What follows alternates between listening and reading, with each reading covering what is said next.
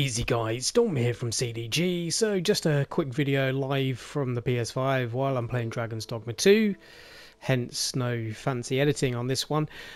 I'm finding that the examine and the dash button on the PS5 controller, it's the same, it's circle, right? So what's happening is I'm going over a body to try and examine, and sometimes I'm dashing and it's getting a little bit frustrating when I'm just trying to pick stuff up quick. If, like me, you're having the same issue, then there is a way to actually switch that off.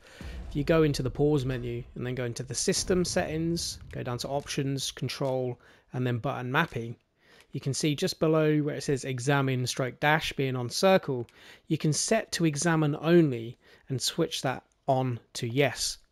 What's going to happen here is now the left thumbstick is going to do your sprint or your dash, whatever you want to call it. And circle is now exclusively examine only, which means when you run over dead bodies, and you can just very quickly pick stuff up without causing you to dash when you don't want it to.